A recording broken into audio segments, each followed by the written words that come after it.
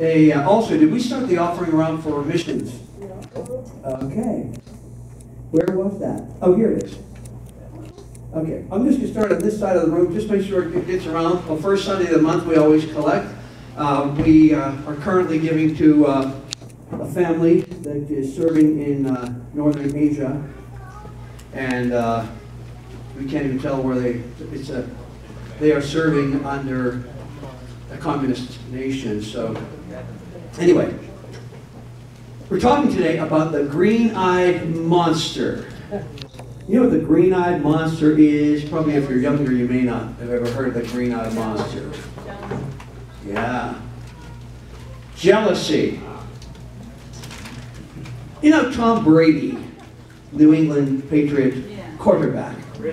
So many of us just can't stand him. Because that team wins generally all the time.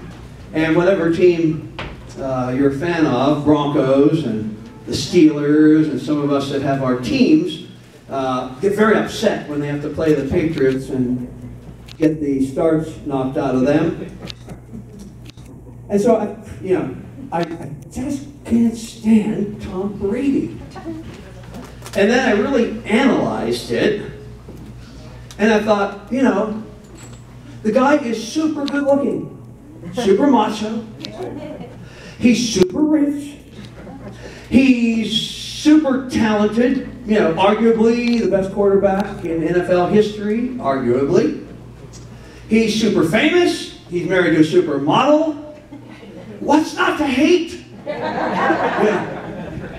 And I realize that the resentment, most of it is just plain old jealousy, because I don't look like him. Don't have his money, So I know. It's not the same, though. 1 Samuel, we're in the 18th chapter today, if you have your Bibles, and I encourage you strongly, bring a Bible. And, because again, sometimes you won't even need to open it, it's all up there, but you always may want to put a note or underline something or mark something in your Bible.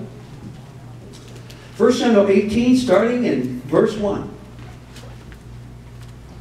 Now, last week we saw how David, as a boy, fought a giant when all the armies of Israel wouldn't touch him, scared to death. David challenges him. He's already been anointed to be king, even though that will not happen. His coronation will be years down the line. And you and I are anointed for a work in God's kingdom. And sometimes it takes a while before we come into the fullness of whatever that ministry is. Verse 1, after David had finished talking with Saul, remember, he slays the giant. He talks with Saul before he slays Goliath, and then he kills Goliath. And then he comes back and he meets with Saul again to talk about his family connections. So after he finished talking with Saul, Jonathan became one in spirit with David, and he loved him as himself. From that day, Saul kept David with him and did not let him return to his father's house. And Jonathan made a covenant with David because he loved him as himself. Jonathan took off the robe he was wearing and gave it to David, along with his tunic and even his sword, his bow, and his belt. Talk about carrying enough for somebody to give them the shirt off your back. That's what's happening. And this friendship between David and Jonathan is one of the deepest, richest, and closest in all of Scripture. And we're going to talk in a couple of weeks about the deepness and the richness and the goodness of that very, very, very close friendship. But David had killed Goliath, and prior to this time, he would be summoned to the palace to play the harp for Saul whenever Saul would be tormented by an evil spirit. And then he would return home, he'd stay there a day or two and play, and everything would calm down, and then David would return to his father's sheep. But now, he's killed Goliath, and Saul's moved him right into his own house. So he's a permanent resident in the house of the king. Whenever, we're told this in verse 5, whatever Saul sent him to do, David did it so successfully, Saul gave him a high rank in the army. This pleased all the people and Saul's officers as well. You know something? You can never go wrong applying your best, giving it your all, whatever you're called to do. on a job or career, you'll never be promoted, you'll never get a raise if you don't give it your all. It will not guarantee you, always, when you give it your best, that you're going to get that raise, or you're going to get that promotion. Sometimes, you know, the boss is going to choose that cute little girl that's half his age, and she's going to get the promotion for certain reasons, yeah. And you'll get skipped over. But the point is this: if you don't give it your all, there's no way you're ever going to be promoted. We have to give everything our all. Most of you know, for 30 years before I was pastoring, I was performing. Yeah, that was my career for many, many years. And it was very rare. It's rare in show business to have a sustained career where you can pay your bills in any artistic pursuit. But God was good to us, and we always paid our bills. But we had a slack period back in the early 90s where we were at a hotel down at, some of you may remember Main Street Station. They opened it. We were working there, and then they cut our entertainment fee, which was sizable, and said we could stay for an hourly. And I said, no, thank you. And I left there. And I was also, at that time, trying to go to UNLV and complete my teaching degree that I had started on many years earlier. So I thought, if I'm just going to work for an hourly, I can go work in a restaurant, because my work was slack. So it didn't matter that this was not my main calling. So I worked at Marie Callender's about 25 years ago. And I was darn good, is all I can tell you. I waited on people the way I wanted to be waited on. They never waited for a drink. They never had to ask for a napkin, a bottle of ketchup. I mean, I wanted to be right there. I prided myself on giving them good service. I got fan letters at Marie Callender's. I mean, I did that job well. Now, I wasn't there to get a promotion. I was there to survive. It was an unusual time of my life, because one day I'd be slicing pie and dipping a tie into ranch dressing. A couple days later, I'd get on an airplane, fly to Atlanta, be picked up in a limousine with my sister and brother, do a show, ta-da, you know. Everything was great, made some nice money, go back home, go back to UNLV, cut pie, wait on people, did that like 9 months. I wasn't going. The thing was, it wasn't to be promoted. It was not my life's calling. I loved doing it because I loved being with people. But I laid my head on the pillow at night and I felt good. Yeah. I had a good attitude. And one of the highest compliments I ever got was somebody who knew me from way back in Sunday school. She was one of my Sunday school teachers. And the last job I had before, in fact, simultaneous to beginning this church, I was dealing cards dressed like Rod Stewart at the Imperial Palace. And she came in, and she'd seen me on stage, she'd seen me on television, and she said, she saw me at the tables, dealing with these 6 people in front of me, and she said, Bill, everything you do well. That stayed with me. That is my call. And it should be all of our calls as Christians. Yeah. Now, a pastor years ago said, now we're talking about David, and everything he did successfully because he did it well. And God was with him. And I remember a pastor years ago talking about the Christian directory. You ever see those Christian directories so you can go to Christian businesses? He said they put those out so you know what businesses to avoid. That's sadly the truth. I had to have a chair reupholstered back in the 80s. And I looked through the yellow pages, and here was this ad, and I think it was called King's Upholstery. I don't even know if they're still in business. I think that was the name. And it had a fish symbol. Christians. Okay. So they came to the house, picked out a fabric, sent the chair off. They brought the chair back. It looked beautiful. There was no padding in the seat. It was like, boom, I just barely got the thing, and the next thing you know, it's already looking like a swayback horse, Christians. On the other hand, we were talking about Dolar Automotive on my side of town. These people are Christians and they act like Christians. And I'll tell you, the word of mouth gets around because they're honest, they're fair, they do the work. They're on Tropicana right near Pecos, if any of you live on that side of town, the place to get your car fixed. And they're beautiful people. That gives glory to God. 1 Corinthians 10:31 says, so whether you eat or drink or whatever you do, do it all for the glory of God. We should do everything for God's glory. We should approach every task in life like we want to win a gold medal in that category. So whatever Saul asked David to do, David did it so successfully that Saul promoted him, and David was popular with the people. And we pick up in verse 6.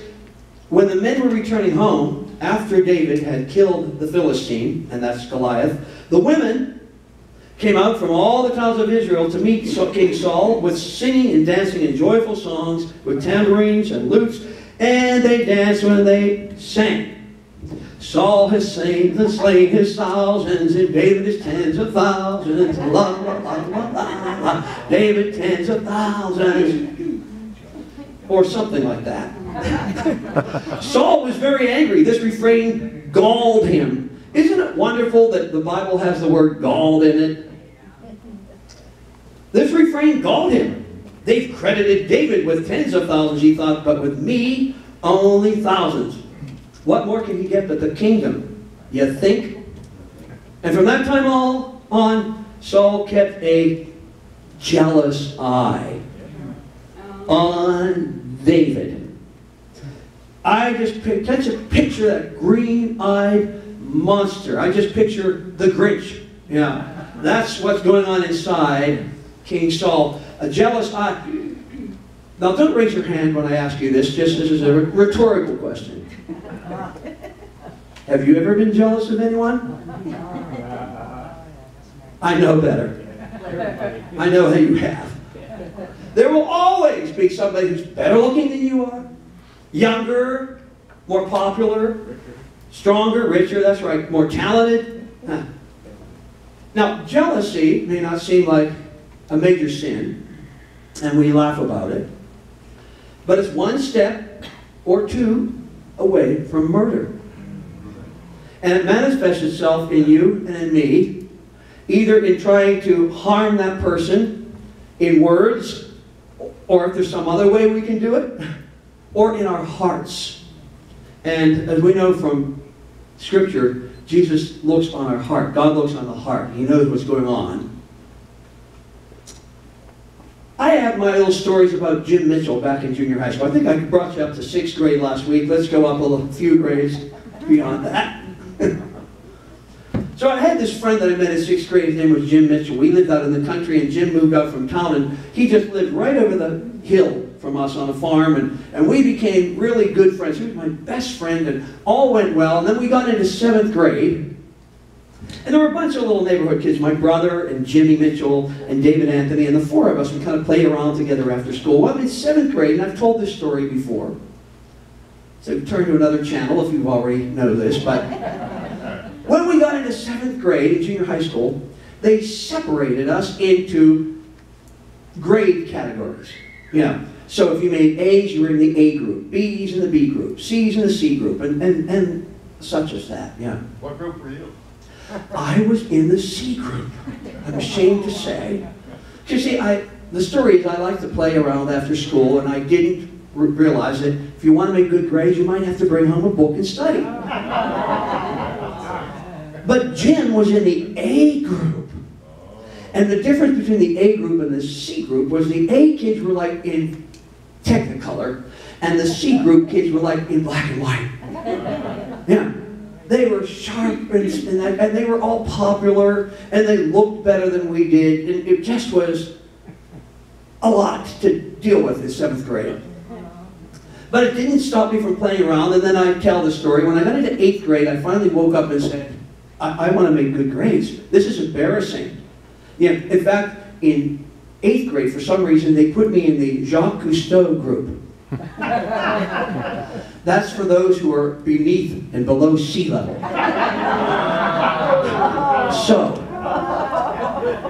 anyway, that made me wake up. I began to study, and I made good grades, but it was too late to be put in a higher thing, because when we went into 9th grade, they mixed all the kids up. Okay, got the picture? So 9th grade, now Jim was, when I was in 7th and 8th grade, I looked like an 11 and 12-year-old kid. I didn't, I was short, skinny, my face was breaking out. Jim, developed. He, got the beard, So he was a good-looking kid, and he could make good grades without even studying. He could just read the book and take the test, So 9th grade, now he's running for class president. And the green-eyed monster was working in my heart. There was no way I could have this kid who already was better looking, taller, and made better grades, be my president. You know. So I had a bumper sticker on my bicycle that said, "I'm with her." Yeah, I didn't want him winning. Quickly you forget. Remember Hillary? Oh, you burned her out of, okay, forget about it. Well, so anyway, Jim's running for class president and some other kids were running. And then the day came for the kids to give their speech in the auditorium. And Jim got up and gave his speech, and he kind of was slouched over, and he kind of mumbled, and he got a nice reaction, then he sat down. And then another kid that was running, Lou Kaminsky, got up, and he gave his speech, and he had some funny lines in it, and the kids laughed, and, you know, wow. I'm thinking, yeah, I think they're going to go for Lou. We went back to our home rooms. We took up those little pieces of paper, we wrote down the names, you know, and I wrote big dark letters, Lou Kaminsky. And we folded them up, and then they counted them, and a little while later in the day, on came the PA system, and they said, "We'd like to announce the winners of the class offices," and they started with 9th grade. And they said, "Class president," and there was a pause, and my heart pounded. Please not Jim, please not Jim, please not Jim. Lou Kaminsky. Yes! It was at the end of the day, and I got on the school bus. I felt taller. And you know what was happening? Kids are so nice in junior high school. As Jim was going down the hall getting on the bus, other kids are chanting at him, "Aha, Mitchell, you lost." Remember junior high school, high school? Amazing we survived, right? So I got on the bus with Jim and other kids, and the kids were kind of taunting him on the way home. And I was taught, you know, to not say nasty things to people. So I just said it behind their backs, or I kept it to myself, you know. But I remember just this wonderful feeling like, yeah, I feel good. I feel good that he's down, yeah. It's so ugly, isn't it? Yeah. So ugly. Well, 20 years and more later, at my 20-year reunion, now I'm 37, and there's Jim Mitchell and a bunch of other people in their late 30s. And I have a picture at home. There's Jim and me putting our arms around each other in a parking lot. You know, Jim now at 38, he was shorter than I was. Real gray. A lot more slouched. He was going to be a lawyer, he always said in high school. I'm going to be a lawyer. But he was working for, like, managing a convalescent home or something in West Virginia. I was doing a show in Las Vegas. I was doing some television, you know. I felt like now we could be friends, you know. It's so ugly. It really is. It's just, you look back on that kind of stuff, and that was junior high. And I'll tell you the truth, I'm not really a jealous person. But like any human being, I've had my times of jealousy. You know what it is? It's not what Jim was, it's what I felt I wasn't. It's insecurity. And I'll tell you, the great sin of jealousy in a Christian is discontent. It's like saying to God, "You haven't figured out where I'm supposed to be. You know, I don't like where I am." And that's sin. Because God knows. And you know, sometimes people, we're in a winter season. You know, we're not in the season of reward. We're not in the harvest season yet. And that's why we're given examples like Joseph in Scripture, who for years were in this position before they were elevated. I mean, when you're 12, 13 years old with a face broken out, you know, struggling with everything, that's not where you're going to be when you're 40, you know. Insecure King Saul, and he kept a jealous eye on David. The next day, verse 10, an evil spirit from God. You mean the evil spirit wasn't there when he's got the jealous eye on David? Man, I think that helped to invite an evil spirit. An evil spirit from God. God just basically gave Saul over to himself, basically. Came forcefully upon Saul. He was prophesying in his house. So I don't know what that prophecy was, because it wasn't a godly prophecy. It was a demonic spirit. So he's prophesying in his house while David was playing the harp, as he usually did. Saul had a spear in his hand. Oh, what do you know? I got a spear. And he hurled it, saying to himself, I'll pin David to the wall. But David eluded him twice. See, evil's associated with jealousy. We see murder. I mean, it's real obvious. He wants to kill David. And it's associated with this jealous spirit. What did David do to deserve this treatment? Nothing. What did Jim Mitchell do to deserve my attitude? You know, he couldn't help it that the poor guy was good looking and super smart and popular. Poor thing. Poor thing. Don't you wish? Verse 12, Saul was afraid of David because the Lord was with David but had left Saul. Aha! David had a relationship with God and King Saul didn't. And whose fault was that? It was King Saul's. King Saul started off just like David. He was humble. He came out from nothing. At least he thought he came from nothing. He was a head and shoulders or so taller than the other men. And he was an outstanding young man. But we see him at the beginning, as he's anointed to be king, prophesying, celebrating the Lord. People don't even recognize him because he's so different. But he's been operating under his own rules. He's been operating in the flesh. And he's operating now, of course, in the flesh, in the worst part of the flesh. You know, I never actually threw a spear at Jimmy Mitchell. But if I had had one, you know, who knows? 1 Corinthians 3:3. Paul says to that church, and man, the church in America today is so much like the church in Corinth. You are still worldly, for since there is jealousy and quarreling among you, are you not worldly? And I like this. Are you not acting like mere humans? Think about that. In Scripture, it's criticizing people for acting like mere humans. Because when we come into God's kingdom, we should be acting in a higher way. That's why it's so troubling and disappointing when you see Christians acting in an ungodly way and backbiting and these sorts of things. And I hear these things all the time from pastors, what's going on in their churches, and I think, what Bible are they reading? What Jesus are they following? You know? David is acting in the Spirit. 13, so he sent King Saul, sent David away from him and gave him a command over 1,000 men. And David led the troops in their campaigns. In everything he did, he had great success because the Lord was with him. But all Israel and Judah loved David because he led them in their campaigns. Saul said to David, here's my older daughter Merab. I will give her to you in marriage. Only serve me bravely and fight the battles of the Lord. For Saul said to himself, I will not raise a hand against him. Let the Philistines do that. So jealousy carried out leads to murder in one way or another. If not an actual knife in the back, you know, another kind of knife in the back. So he promises his oldest daughter, Merab, to David. And then we see David's response, but David said to Saul, who am I? And what is my family or my father's clan in Israel that I should become the king's son-in-law? So when the time came for Merab, Saul's daughter, to be given to David, she was given in marriage to Adriel of Meholah. Nice guy, this King Saul.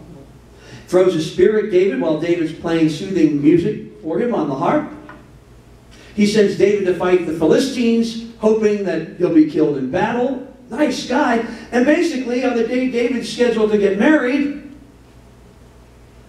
Saul brings in another groom, walks past the wedding cake on the table, and knocks off the little plastic groom statue of David, and puts another guy on there, you know. Very nice. William Penn, you know, the Bible does say, let your yes be yes and your no be no. You know, the older I've gotten in life and the longer I've walked with the Lord, that's so real for me. I do not want to say I'm going to do something if I'm not, and my word has to mean something because it's reflecting on the one I serve. William Penn said the jealous are troublesome to others, but a torment to themselves. Don't we see this? This is King Saul, and this is just the beginning, because we're going to see in subsequent chapters that that Saul is just tormented, trying to rid the earth of David. Verse 20. Now Saul's daughter Michal was in love with David. And when he told Saul about it, he was pleased. I will give her to him, he thought, so that she may be a snare to him, and so that the hand of the Philistines may be against him. So Saul said to David, now you have a second opportunity to become my son-in-law. See, the way Saul is acting toward David is just like that Roadrunner cartoon we saw with Wile E. Coyote. You know, he just keeps trying to set traps for David, and David keeps eluding them. He's the Roadrunner, yeah. Without even trying, because God's with him. Meet, meet. The safe falls on. Yeah, on King Saul. So, here he is. Now he's going to offer his problem child to David. Yeah. Reminds me of the old joke. This young lady comes home from a date with her fiancé. And she says to her mother, I'm breaking up with Jack. Jack doesn't believe there's a hell. And her mother said, honey, you marry him, we'll show him. So that's what's going on. He figures, my daughter, she's giving me so much trouble at home, she'll make David's life a living hell. So they repeated these words to David, but David said, do you think it is a small matter to become the king's son-in-law? I'm only a poor man and a little known. When Saul's servant told him that what David had said, Saul replied, say to David, the king wants no other price for the bride than 100 Philistine foreskins to take revenge on his enemies. Saul's plan was to have David fall by the hands of the Philistines. Now, let's just think about this a moment. The Princess Michal is going to get married. And you find out where she's registered. And of course you find out that she's registered at Saul Mart. That's darn good. I came up with that myself. You won't get this kind of humor at Canyon Ridge, Central Christian, ICLV. Don't look for it there, don't even try. Get your laser lights. So you look over the register. Oh, a blender, crock pot, fluffy towels from Egypt, a box of Philistine foreskins, 100 count. How do you gift wrap the thing like that? When the attendants told David these things, verse 26, he was pleased to become the king's son-in-law. So the allotted time elapsed. David and his men went out and killed 200 Philistines. He brought their foreskins and presented the full number to the king so that he might become the king's son-in-law. And I'm just wondering who did the counting. Then Saul gave his daughter Michal in marriage. When Saul realized that the Lord was with David and that his daughter Michal loved David, Saul became still more afraid of him, and he remained his enemy the rest of his days. As the old expression goes, with friends like that, who needs enemies? You're loving this, Ben. You're writing it down, aren't you? Verse 30, the Philistine commanders continued to go out to battle, and as often as they did, David met with more success than the rest of Saul's officers, and his name became well known.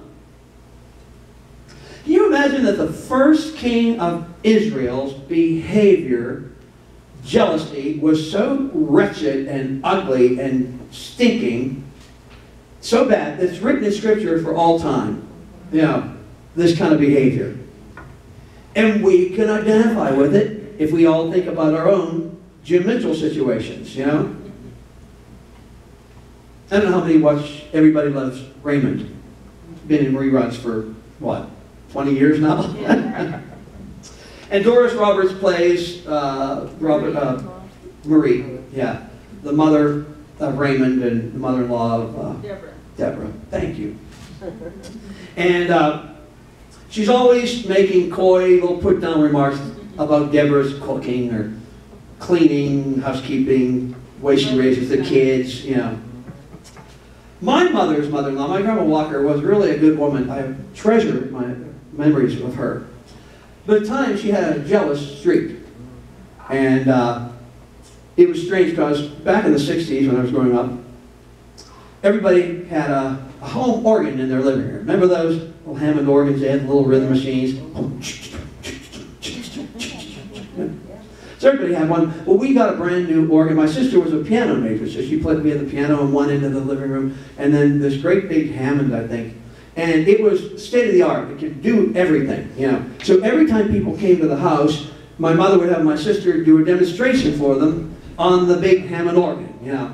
Those days were different. Remember when you got a new car and people would come over and you take them for a ride in your new car? You know, I guess life was simpler. And everybody would, oh, it smells so nice, and drive around in the new car. And so you got a new organ in the living room. Now you had to do, you know. So anyway, this thing did everything. Sounded like a trumpet, sounded like a drum, it could sound like a cathedral organ, all these things. And it was like a little 20-minute demonstration, and the people were going on. And my grandmother came over, and my sister went through this whole mini concert for her. Now this is her granddaughter. And her daughter-in-law, you know, and her son's wife and daughter. And after the 20 minutes, my grandmother's remark was, well, I like an organ that sounds like an organ.